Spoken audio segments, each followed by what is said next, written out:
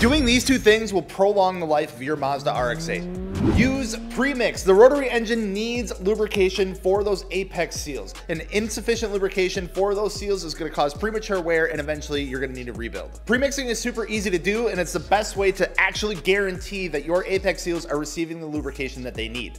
I personally use Idemitsu. You can get it real easy on Amazon and just throw a couple bottles in your car and use it every time you fill up. The second thing is install a SOHN adapter if you can. Now this one's a little more difficult and takes a little bit more time, but it's definitely worth it.